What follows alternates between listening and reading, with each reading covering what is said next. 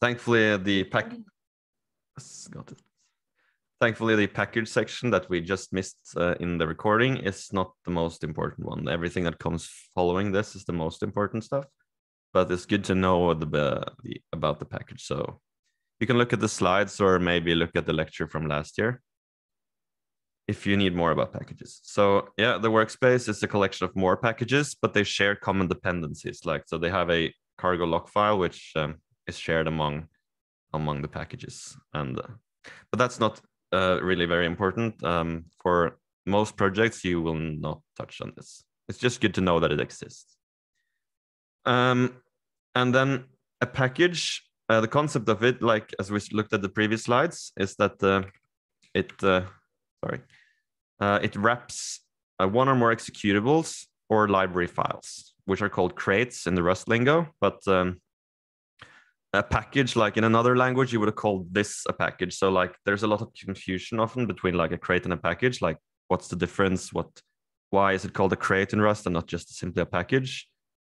And to look at it at the top level, like the compiler will compile crates individually. So each crate is an individual compilation unit. And cargo, which then holds the package information, builds the whole package in one command. And when we go even deeper, we will know that crates can further be organized with modules. So if you just quickly go back to this slide, we see that the package describes its contents by adding metadata like name, version, authors, and edition on top of the crates. But oftentimes, and in many projects, crate and package is used interchangeably, especially for libraries, because oftentimes they mostly do the same thing in that case. Yeah, so for adding dependencies to your projects, they're defined at the package level, like we discussed. And there's this website called crates.io, which is where all of the crates come from. So if you want to look for a package, you can go here, you can search for maybe random, and then you can look at various random number generations, maybe error handling. So this is where all the packages are pulled from when you add them to the cargo XAML file. That's good to know if you want to look it up in a web GUI.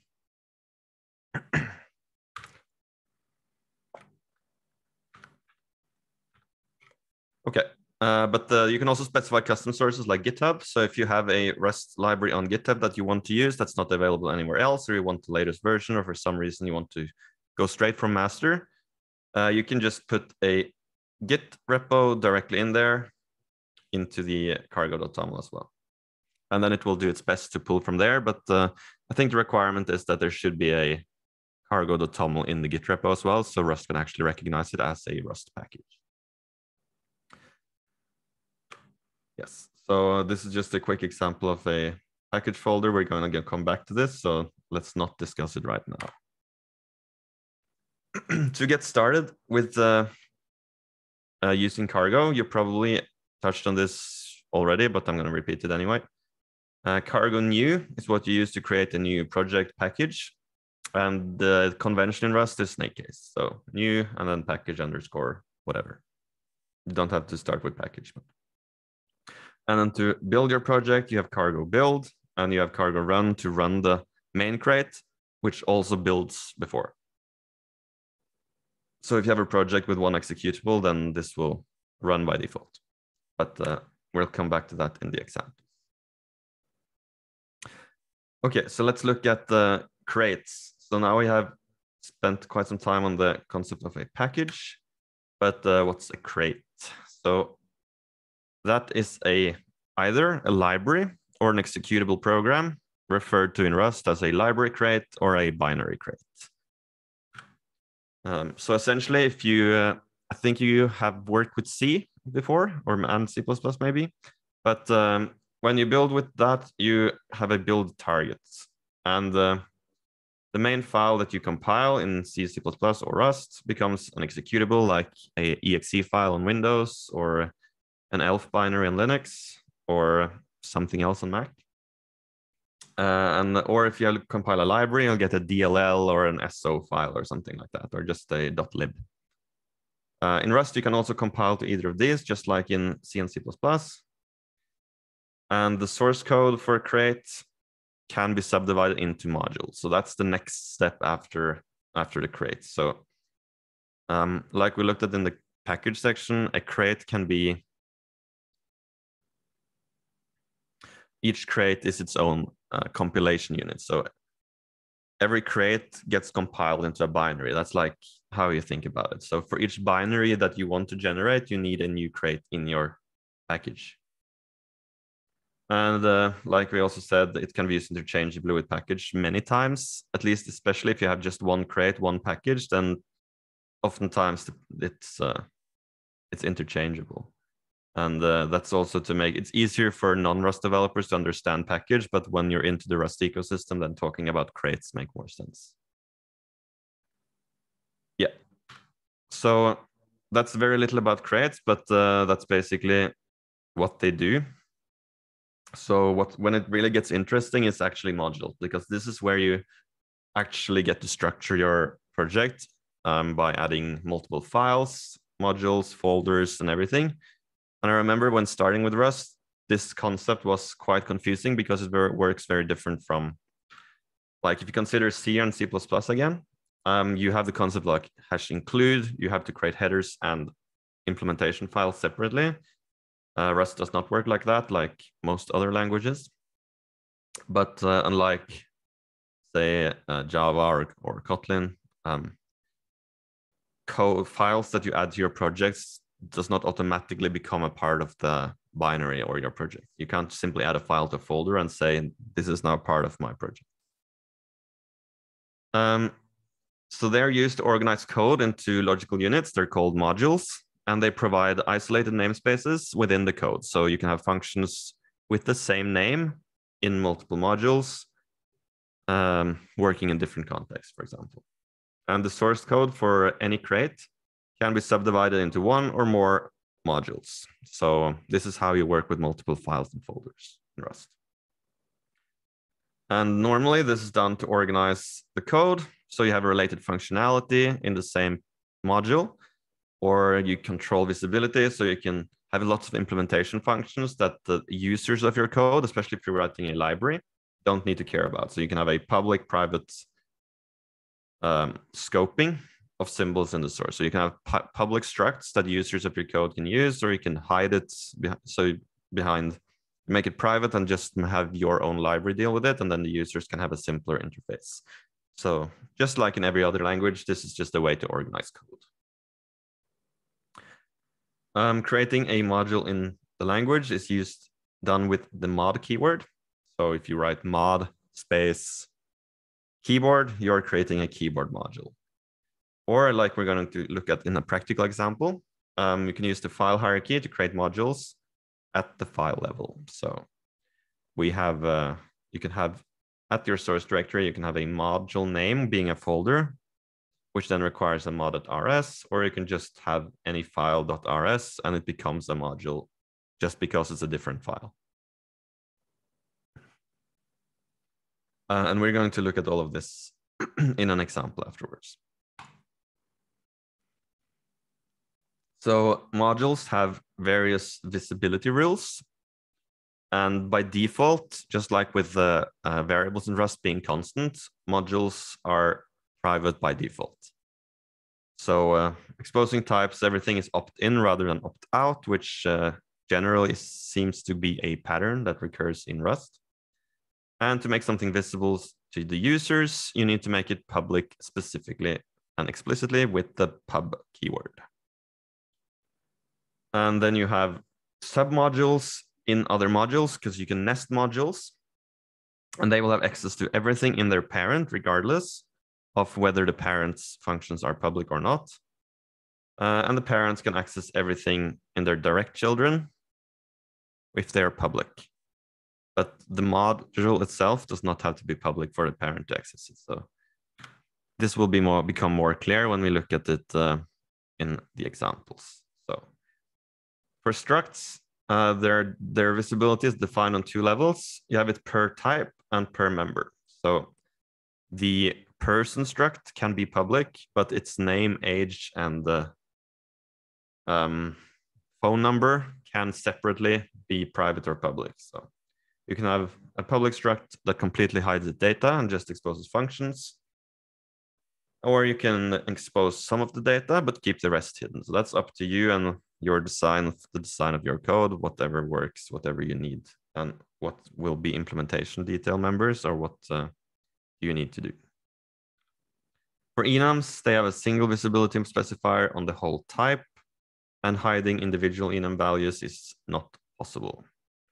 And that's kind of good because that would defeat some of the purpose of having an enum, which is a known amount of constants that you can compare to. So if some of those were hidden, then you couldn't rely on the type being complete anymore, which is not good.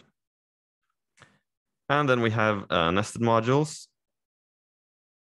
Like we looked at in the overview, that child modules can see the contents of their parents regardless, but parents can only see the public content of the children, but not the private ones. And grandparents, so that's 2 levels above the child, they cannot access your grandchildren except through the parent, unless the child module itself is also public. So of course you can make everything public and you don't have to care about this at all. But that's not a good idea in general, especially if you want other people to use your code. Yeah. So let's try to go through a practical example of this. Unless there are any questions so far, I think most of these concepts will become more clear when we have a look at it in practice.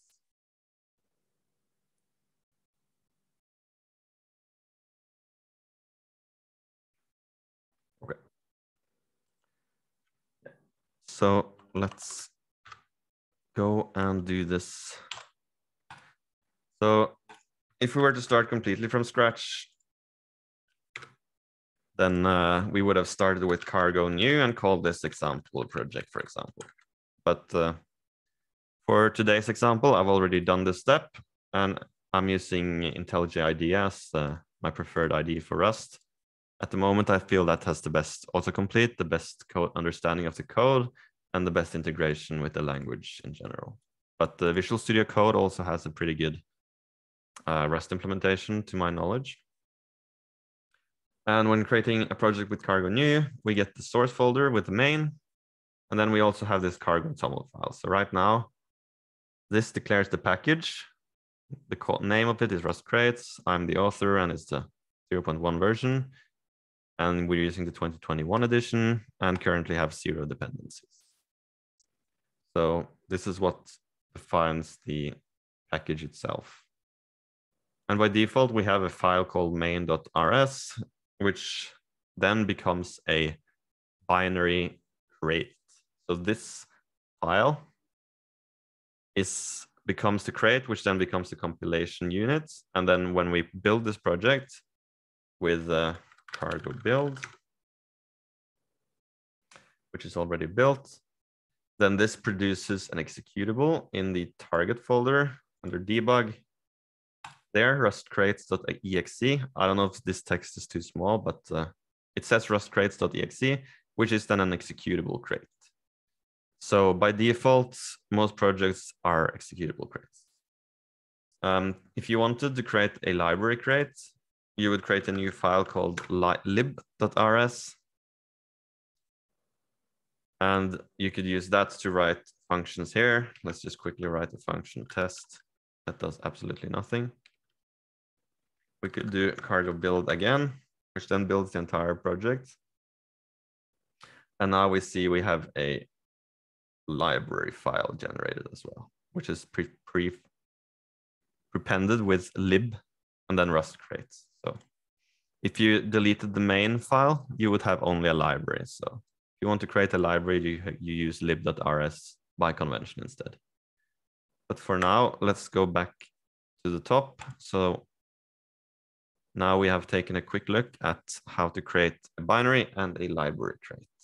But let's start looking at modules, because that's what today is really about. So we have a couple of options for what kind of an example we will do. Most of them will be really simple. So my main ideas is we can do a taxi fare generator or like an airplane trip program. So since we did a taxi example last year, I think we're going to go for like airplanes this year, but really it doesn't matter. So our client wants a program that can generate the cost of a ticket flying from one destination to another one. That's it. So we can simply write the function compute cost that takes the distance of the flight as a float, and maybe also the duration as a float, although that we just assume this is milliseconds, although it's not really important.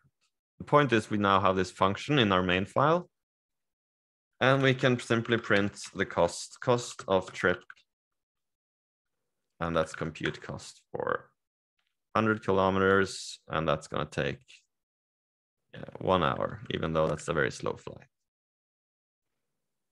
And we need to return the value. And for now, it simply is that.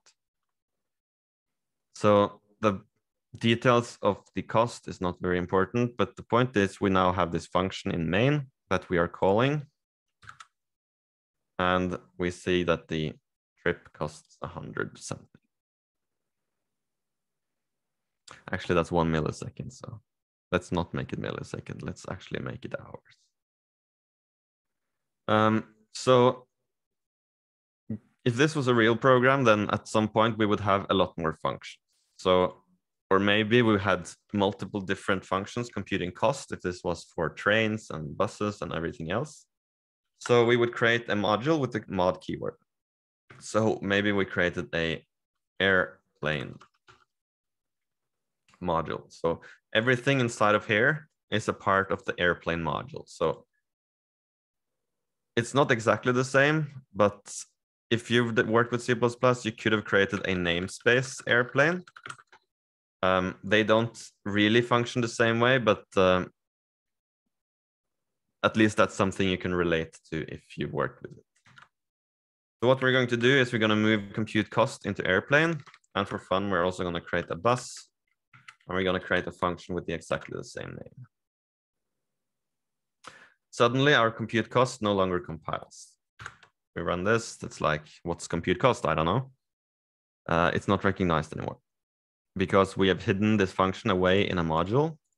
So if we wanted to get access to it, we would have to go through airplane and then use the colon syntax, which is the same as a namespace in C++, which is why I use that as a comparison for those of you who are familiar. And we have to call compute cost. But since this is not public by default, we cannot call this function. It even says it if you hover over it, function compute cost is private. So like we looked at in the slides, we have, if you want this function to be able to be called from outside, we have to give it the prefix hub. So now airplane compute cost is a public function. So now this works as it did before. If we do cargo run, it says that the cost is 100. So let's go air trip and bus trip. And likewise, if we wanted to use bus, that would no longer work because this is not public. So we have to do the same in the bus module. And like you can see right now, it works as it did before. So for bus, let's say the duration, it's a lot cheaper. So now we can separate them. So now you can see that this function can have the same name in both modules without crashing with the other one. However, if we, for example, didn't want to write airplane before everything else, there's the concept of using.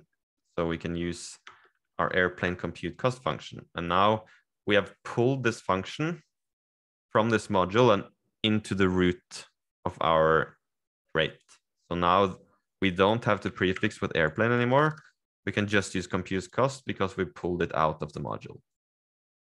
This is something you're probably going to do a lot of, especially with third-party libraries. You sometimes don't want to prefix everything. You'll be pulling out the functions or types that you need. Sometimes Rust does this, at least this IDE does it automatically if you're using it. But now if you also wanted to use bus compute cost, there would be a name clash. So this is another reason why we're using modules. So sometimes it's not a beneficial thing to use it because you can end up with name clashes, especially if you have lots of third-party libraries that can have, especially like functions like compute or very generically named functions can collide easily. So for now, let's just keep it like this. And now our client wants to have multiple ways of computing. And if this was a real project, this main file would quickly grow. It would become big and we would have lots of things, and it would be very cluttered to have everything implemented in the same file. So the next step is to start organizing our projects with multiple files. So we go and create a new Rust file.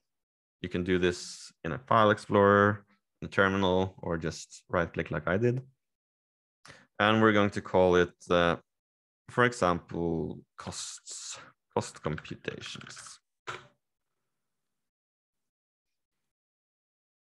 So now that we added this file, we have access to a module called cost computations. So this works slightly different. So right now you can see the IDE complains, this file is not in the module tree. And that's because this file is not a crate, so it will not be compiled. It's also not part of a crate, so it will not be compiled.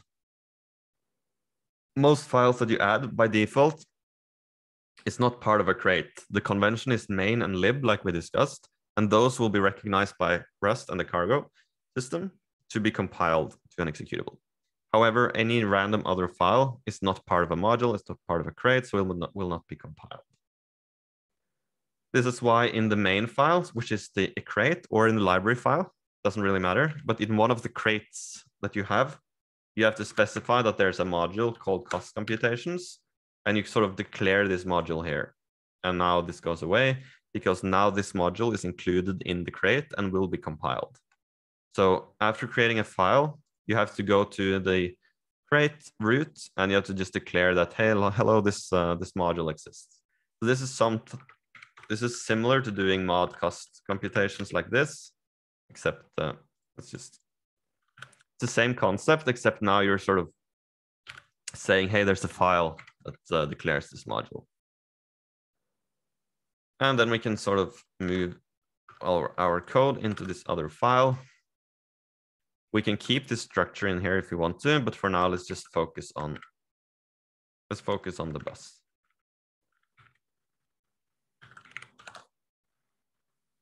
So by putting this at the root in this file, we now have access to it through cost computations and compute cost. So the file name implicitly means there's a module like this at the top. So sort of you don't have to write module inside of the file because the entire file is automatically wrapped in this. So everything you put here will be part of cost computations. So now we have the same thing, except we've moved our code to another file, which makes it easier to organize a project. But say we wanted to keep tracking costs of other means of transportation. Then we could keep adding it to this file as well, but like we've done before, that can also grow out of hand. We only have one file. We could run into name collisions, like if we have, or we can, like we'll have to do compute train costs and add multiple function names that could be the same, but not always the best thing either. But for the purpose of this explanation, let's create a new folder. Or it's called package in IDEA, but it's just a folder. Let's call this for costs instead. So we have this costs folder, And we're going to move computations inside of here. And then we're going to rename it to bus. So now we're going to organize our modules by using folders. So we have this cost module, which is a folder instead of a file. In main, cost computations doesn't exist anymore because we obviously moved the file into the costs module. Now we can say, oh, we are going to declare our costs module, but that does not work. And the reason that it doesn't work is because we have to go in here and create a mod.rs file. So if we remember from the slides, the structure for using a folder requires a mod.rs file to be at the root of the folder that is a module. So now we are allowed to say mod costs. And this becomes the same as if with a file. Everything in this folder is wrapped in mod costs. So everything in this folder, every file sort of has this wrapper around it. And we can create multiple files inside of this module.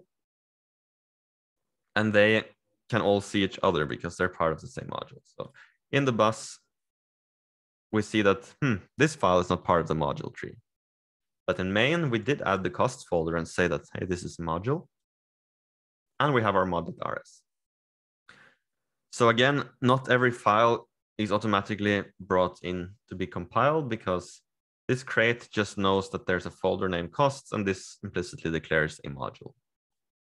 And this is the mod.rs. So in the module.rs, we have to make sure that we say bus is a part of this module. So for every file that you want to be part of it, you have to include it in the mod.rs instead of the main.rs. So then we could say, okay, now we want to compute costs and we want to access the bus, but that's not possible. And that's because in the module, this is not public. Like everything is private by default. If you can't find something, it's probably private. So we have to say either that our bus module is private, is public, which means we can now access it through costs bus. But in our case, we don't want the user to care that much about what submodule this exists in. So when we create files inside of folders, it's the same as creating them in the source file. They become separate sort of submodules of the costs module. So instead of exposing the module itself, we can just say modbus is declared here. And then we want to publicly use the compute cost inside the bus function. So now we are using the mod file to declare a public interface for users of our code to interface with.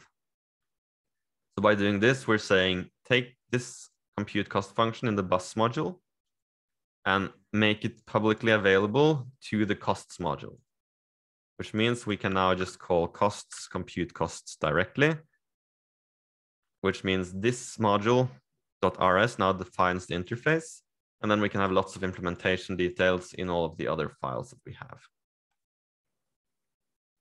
have. Sometimes though, if we're gonna use compute cost to be the name of multiple transportation units, that's might not be what you want anyway, and you may just want to expose the module itself. But for now, we're going to focus on the bus part, and we're just going to say that we are exposing compute cost to everyone who wants to use this.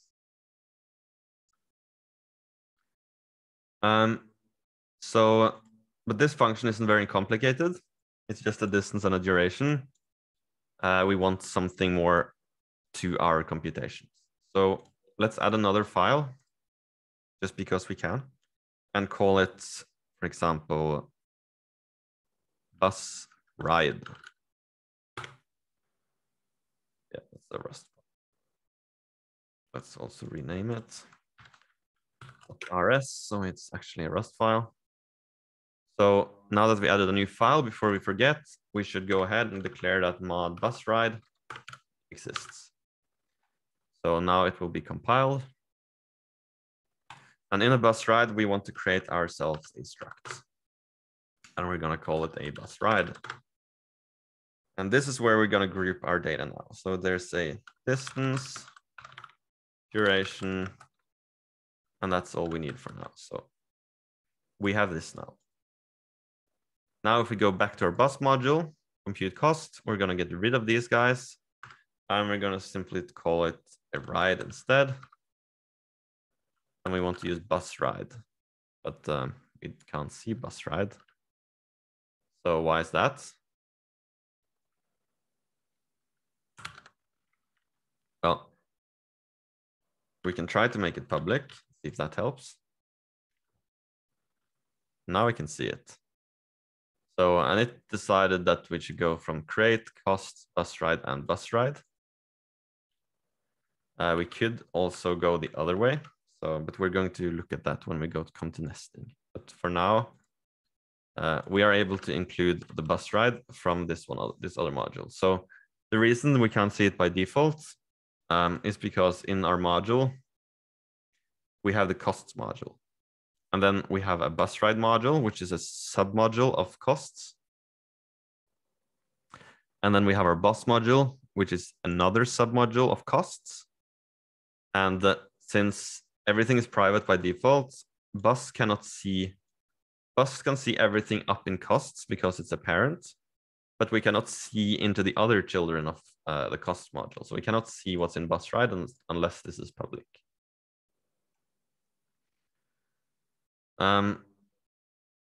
So now we have access to the ride, and we want to use our ride distance and our ride duration. But that's not possible. And if we remember from the slides, that's because on a struct, you have to specify public first on the type, and then on every data member that you also want to be public. So we can make the distance public and the duration public in this case. So we go to our bus, and now we have access to that data as well.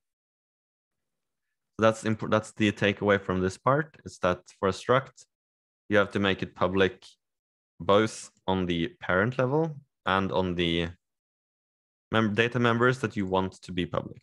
We can later remove this if we don't want it to be public after all. But this is not very nice for this case, since everything like this is sort of meant to be a part of the costs module. So instead here in our mod, let's publicly use our bus ride. So let's take the bus ride type and make it available to the costs module. And then instead, we have access to it much more easily. And also users of our module can now access the bus ride directly.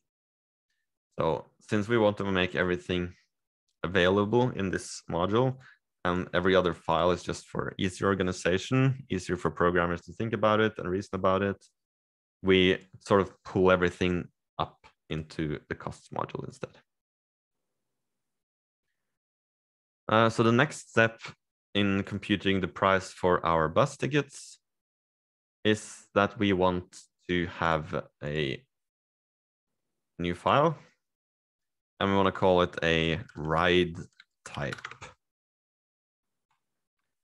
Again, we have to remember to declare it. So we have a ride type. And in here, we're going to create an enum. And we want our bus driver, our ride, to be a direct route, or maybe you have one with stopovers. And the direct route will be more expensive than the long route. But the same concepts apply. So in here, we want to have a ride. But we want our ride to also have a type. We're going to call it ride type. Now, again, we don't have access to this. And that's because our ride type is not public. So we have to remember to make the enum public as well, because everything is private by default. However, on enums, we do not have to say public direct and public stopover. If you remember, that means on enums, everything, if you make the type public, then all of its enum variants will also be public by default. So making the enum public makes everything else public. So that's the takeaway. Now I can make this a ride type. And like we see, it imports it from here, but we want to make it available for everyone. So we want to go to ride type and take this type and maybe make it publicly available in the cost module. So now I can get rid of the middleman. And in here we have the basic compute costs. Let's just also create another function. Gritty cost computation details. And we want this one to take a ride as well. And this is where we do our distance times our duration. And we get the base costs. We set that the base cost to be that. And then we want to do something depending on the ride type. So we're going to match on the ride type. And at least in this IDE, you can hit Alt Enter and you can get the rest of the patterns. And we're going to let the multiplier. If the ride type is direct, it costs 3.5 times as much. And if it's a stopover, you get half price. So this is how we use our gritty computation details to actually compute the cost. And then the final cost is the base cost times the multiplier. And in our compute cost, we are going to simply call this one.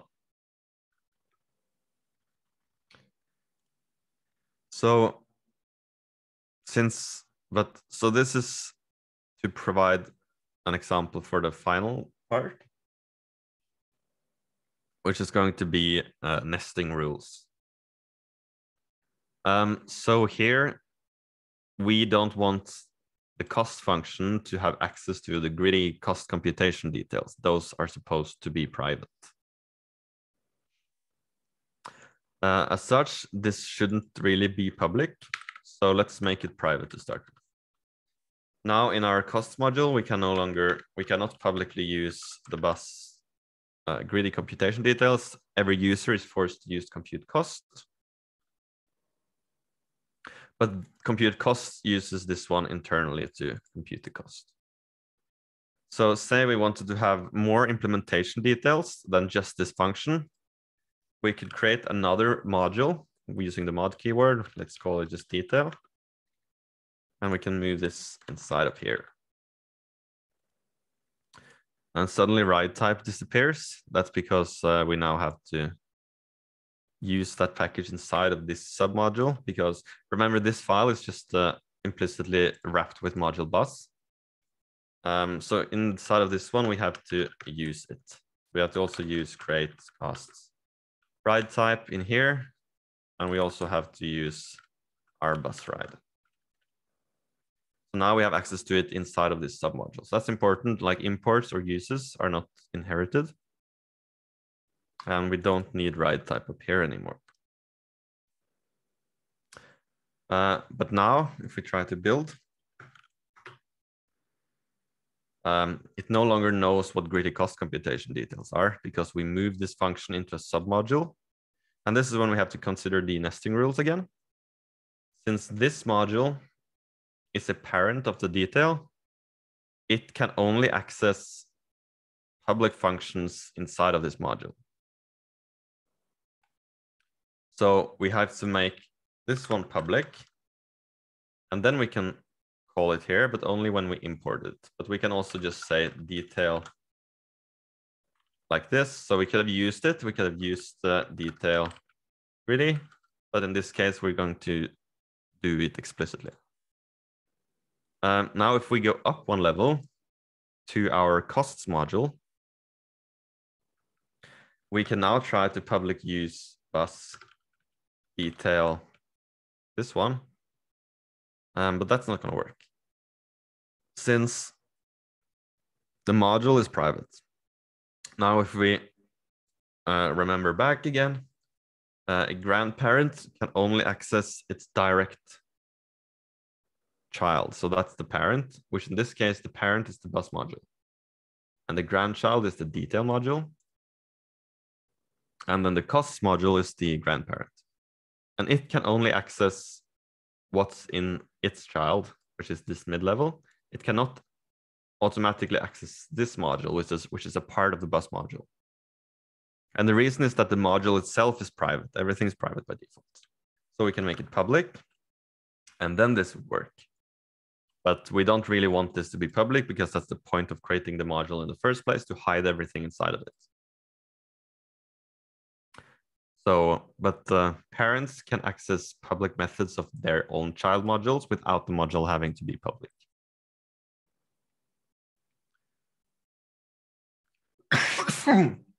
So, excuse me, before we keep going with the nesting, we're just going to take a quick 5-minute break since I need to get some water.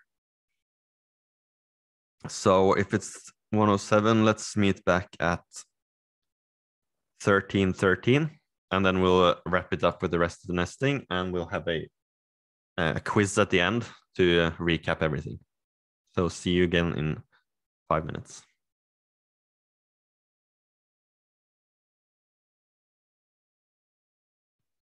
Sounds good.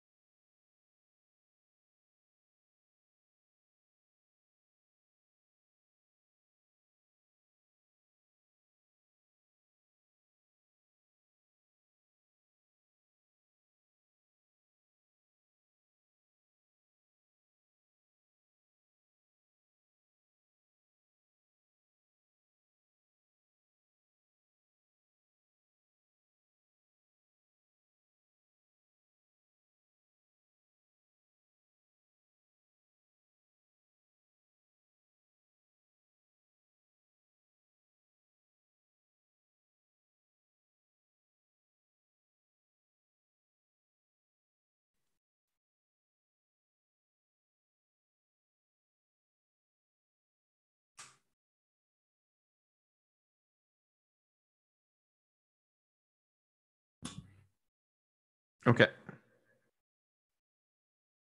So I hope everybody's back. Let's keep going where we left off. So the last thing we did was move the computation details into a submodule with the purpose of taking a look at how the relationship between submodules and parents works. So let's just have a look at what happens if we go the other way around, because now we just saw that going from the costs module and accessing details inner module does not work because the module itself is not public. But for the parent, which is the bus module, which is this file, it can access everything in here that is public because this module is visible by default to the parent. However, if we wanted to create a function here called this is private, that just prints private,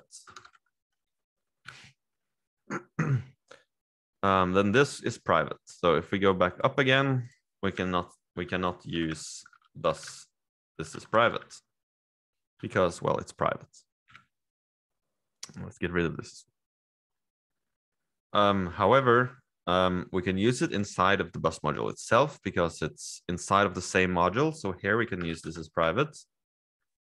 Additionally, children of this module, like the detail module, can also use this as private because children automatically have access to everything in their direct parent. So since this is private, it's private in the parent, the child can use it. If it was public, it could also use it, but children have access to everything in their parent modules.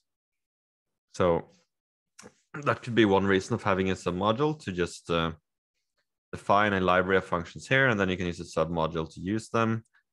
Or in this case, we're using it as an implementation detail to further abstract this. Now we could do this by nesting folders as well. We could have costs, bus, and then have files inside of that folder. But at some point, like, you have to make a choice if you want to use how many files you need. Like, you can just sometimes add this module directly and start using the functions in there. But anyway, the children can access private in their parents. And yeah, so if we keep going, I don't know if we want to keep going further down. Well, if we do that, we can technically, like, as a fun example, we have our detail, which is private, and this is private, and we can't access this as private from this costs module.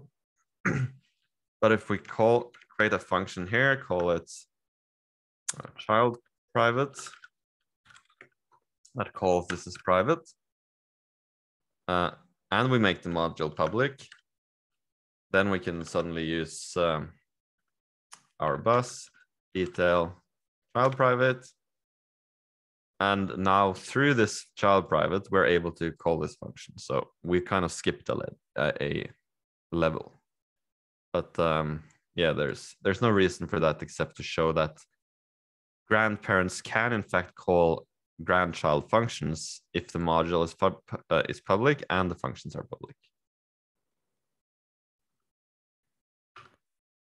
And I think that covers more or less everything you need to know about the basics of modules and nesting them.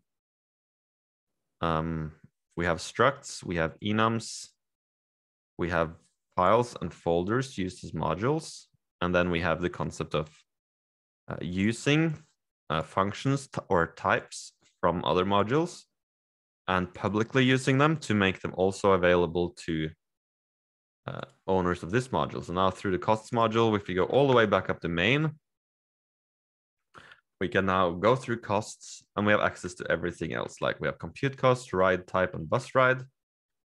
And those are modules inside of the cost module.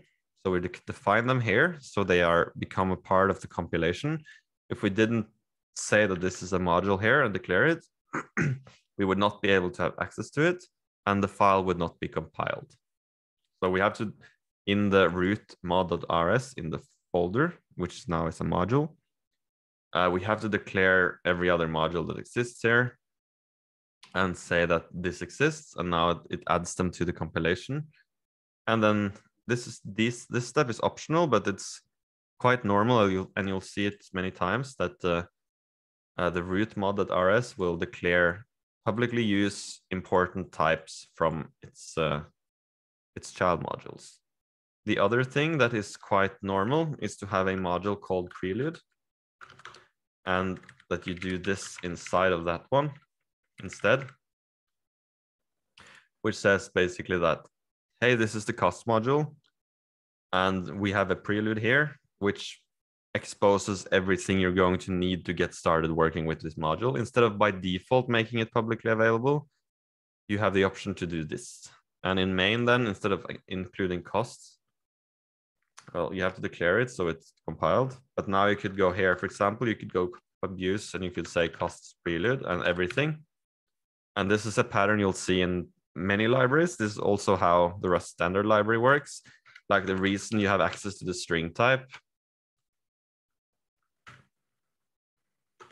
is because string is put into the prelude. Otherwise, you would have to go through std. Yeah, where is it? Is it in string? Yeah. Otherwise, you would have to do this to find the string. But the Rust runtime actually lets you access some very many common types directly, such as string, without having to prefix it or use it. So technically, every time you use a string, it would be the same as going publicly use standard string. But you don't have to do this because it's part of the compiler prelude. So, but many libraries create this prelude class, and then we could also create a mod, like a crate level prelude that's you can use. Lets you import everything in your crate in a simple way, but sometimes this creates name clashes, so that's why this pattern exists. For our example, we can leave it, why not?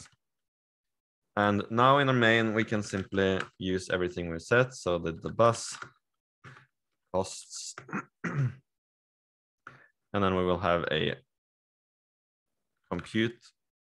What did we call it again? We called it compute cost.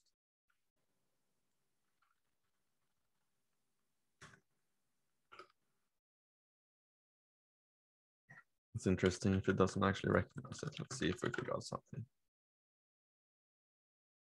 Right, yes. So we forgot something. The fact that we put this into another submodule means that we cannot access bus writer write up anymore because they're actually in the parent module right now. So if we wanted that, we could go the long way, create costs, and then access bus.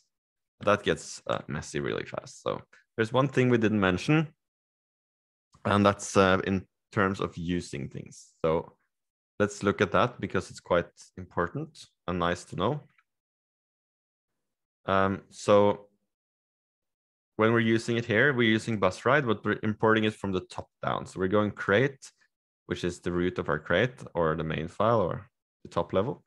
Then we go into the costs module, and then we get bus write. But what if we wanted to go the other way from the top and go up instead? So let's get rid of this so we have access to it directly. If we instead wanted to go from the bottom and go up, so instead of having all of this prefixing, let's go the other way. So create starts at the top level and imports. If you want to start where you are, like in here, you could start with super instead, which goes from detail and then goes one level up. And then from here, we have access to bus write because we imported bus write here. We don't have access to anything else. So maybe we could go 2 levels up. And then we could find our write type. So this is going from the bottom and going up. And we can use the super this is private as well.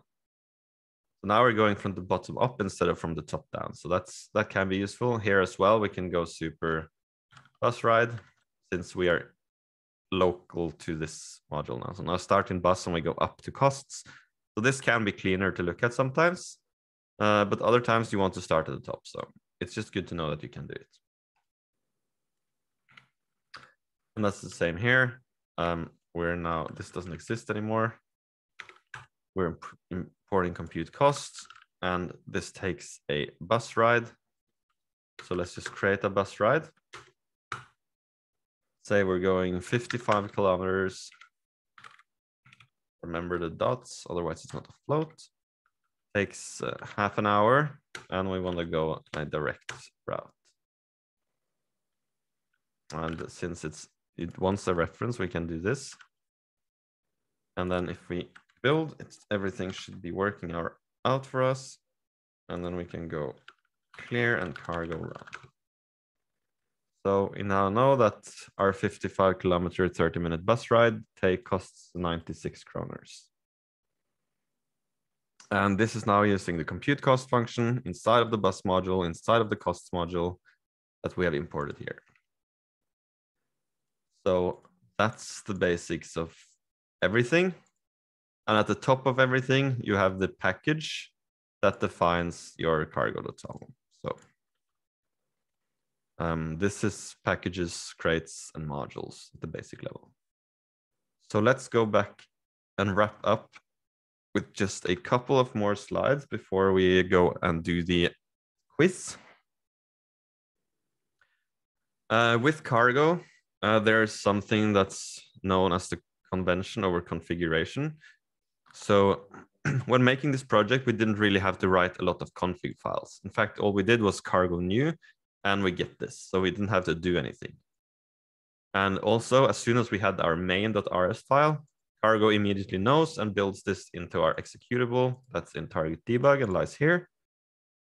And when we created our lib.rs file for a little bit, we automatically got our library called librust_crates.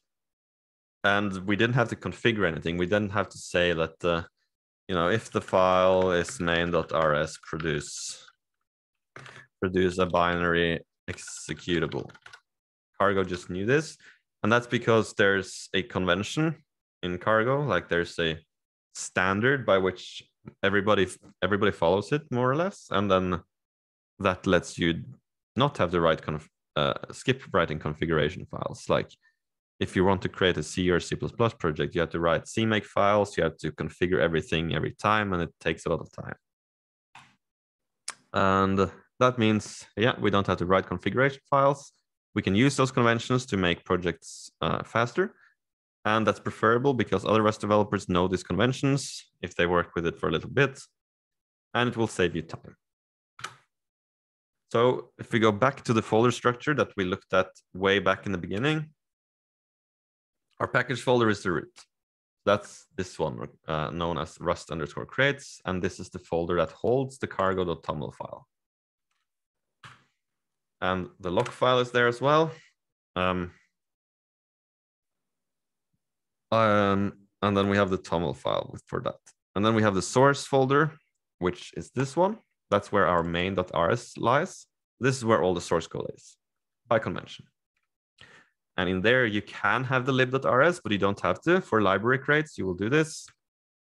For binaries or executable binaries, you will have main.rs. You can have both, like we saw, or you can just have one of them, but you need at least one crate.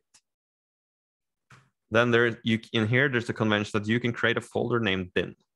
And in here, you can create everything you create in the bin folder becomes a new binary crate.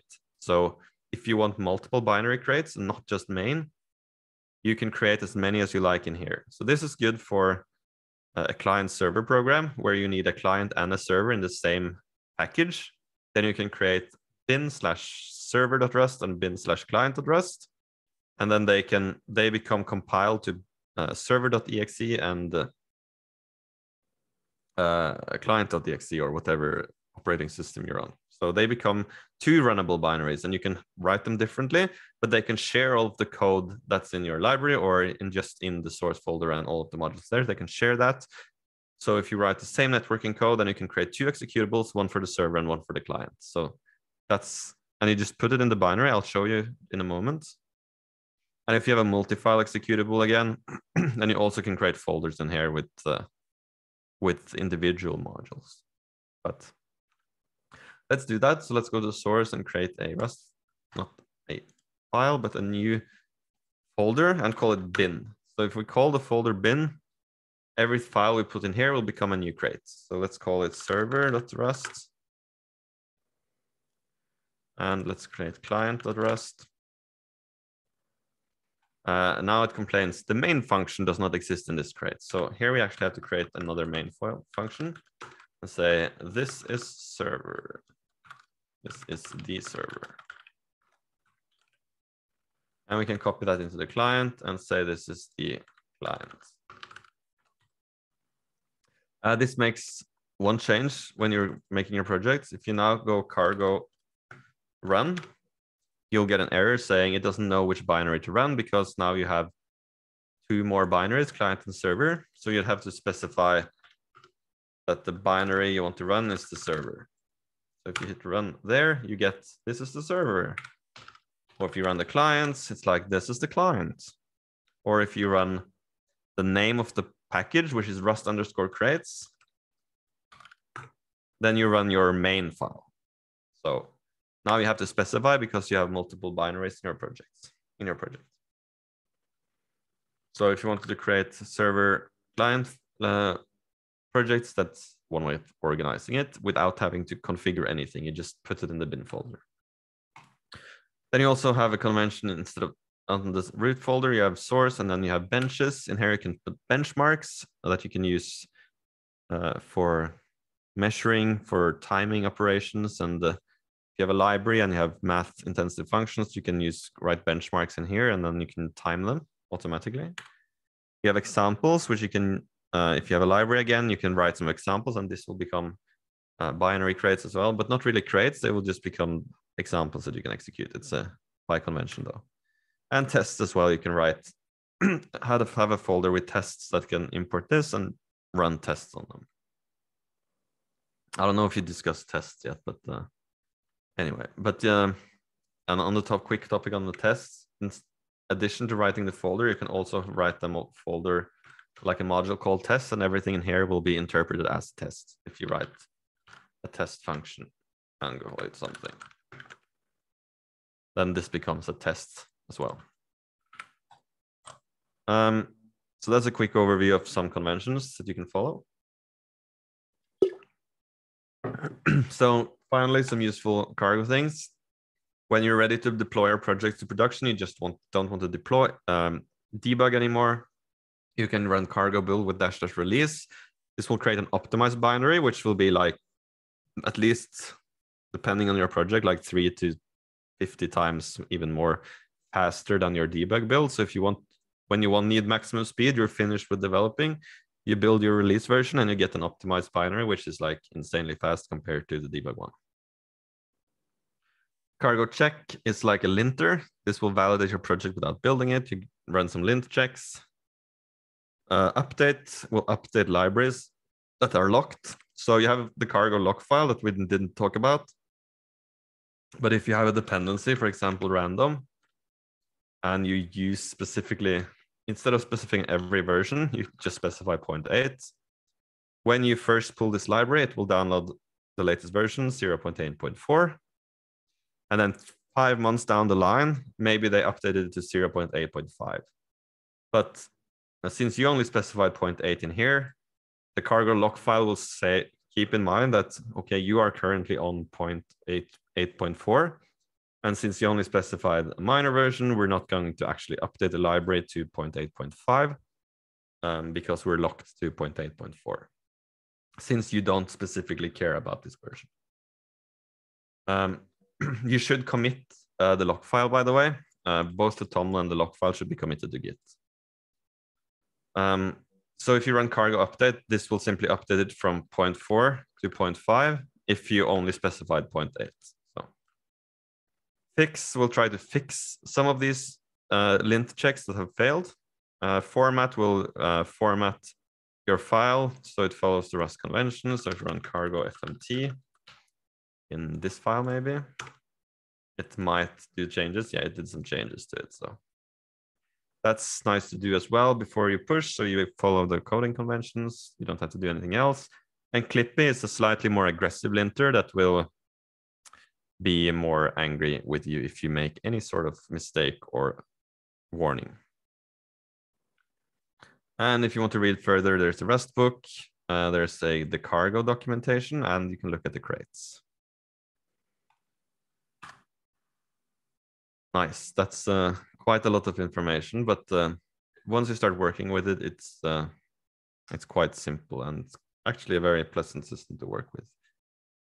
It's just be aware of visibility modifiers and focus on crates and modules, and the package thing sort of just wraps everything.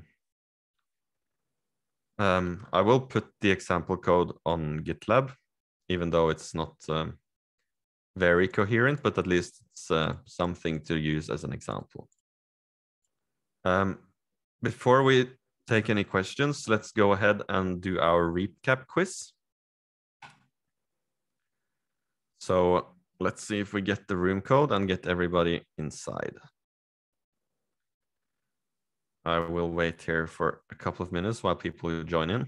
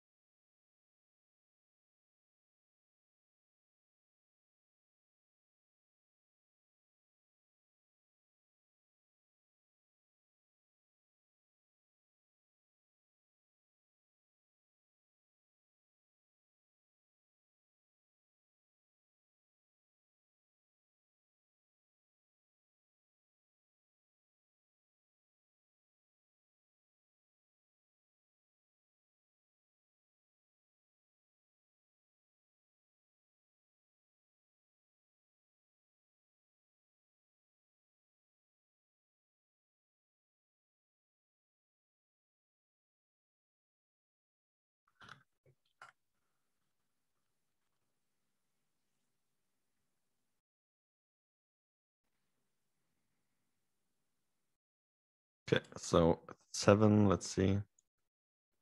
1, 2, 3, 4, 5, 6, 7, 8, 9, 10, 11, 12. Yeah, we were supposed to be 12, so we'll let a couple of more join. And then we'll go in 1 minute.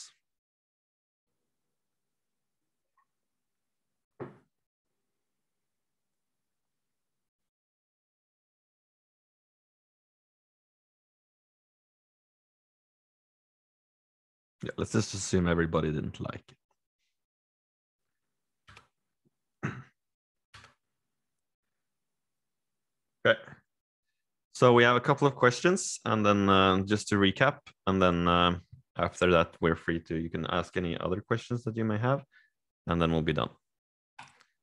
So let's go. First question is,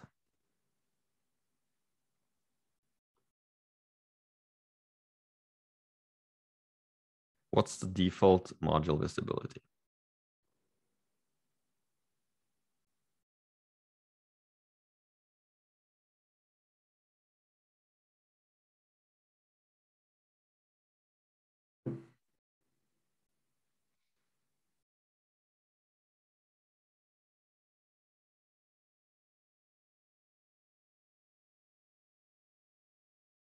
Nice.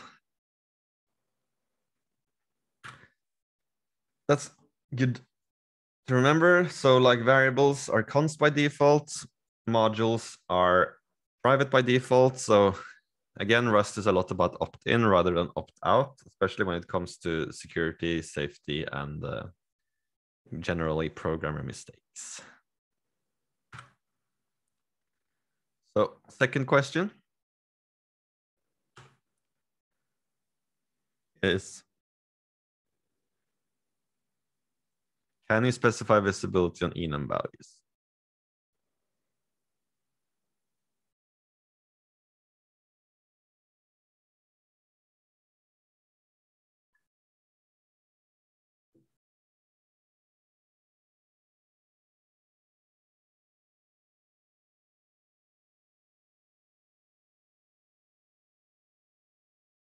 Oh, did I forget to? Yeah, actually, no is correct, but apparently I forgot to mark it as correct. So, well, at least nobody gets an advantage. But yeah, that kind of sucks. Anyway, this is this is the correct one. It's you just have to specify it on the type. And thankfully, you don't have to do this because enums can get big. I hope I didn't forget on more questions. Anyway, is it possible for a grandparent to access grandchild functions?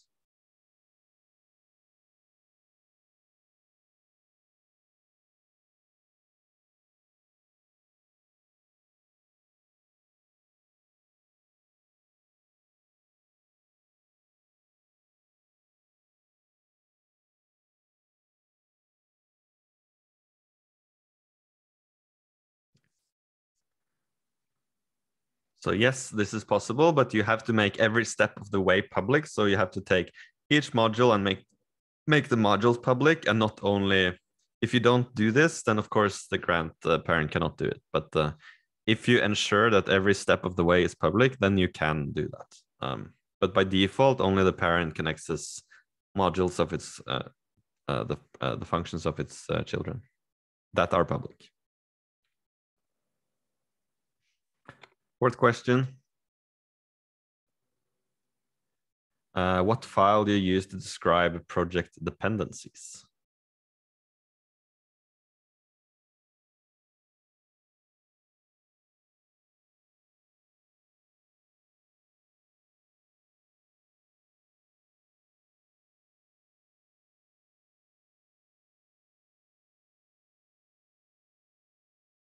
Nice. Yes, it's the cargo.toml, which stands for Tom's Obvious Minimal Language. So there's that. Final question. How many types of crates can you make? 1, 2, 3, or 4?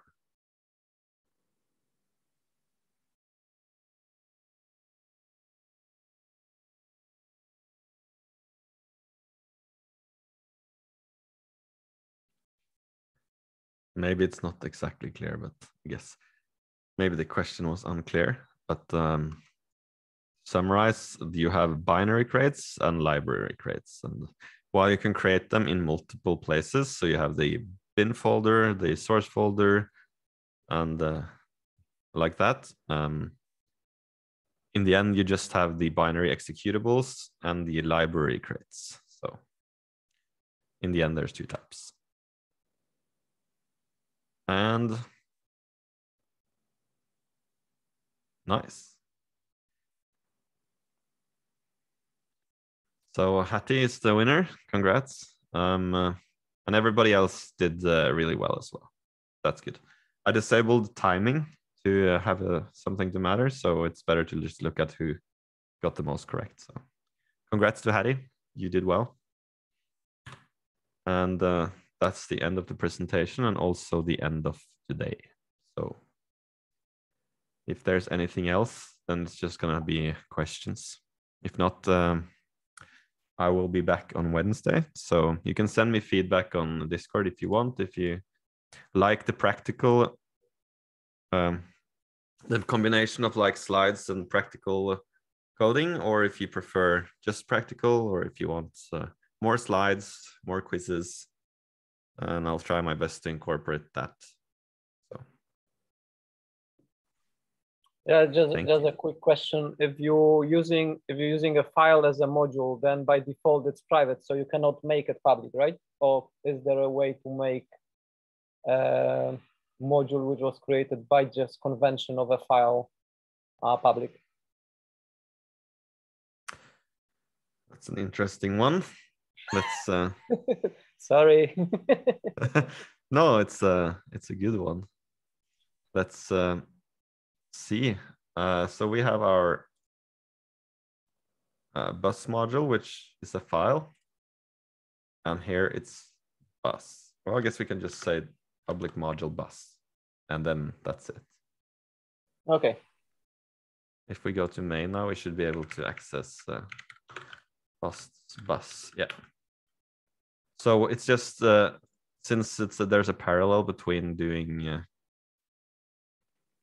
since mod bus with code is the same as this is the same declaration format as doing it for a file.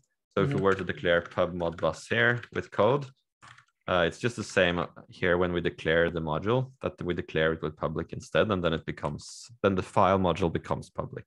Yeah, makes sense. That's very flexible and very powerful mechanism. Yeah, absolutely. There's a question, will the code be available? Yes, I will put this project up on GitLab, and I can post a link in Discord as well.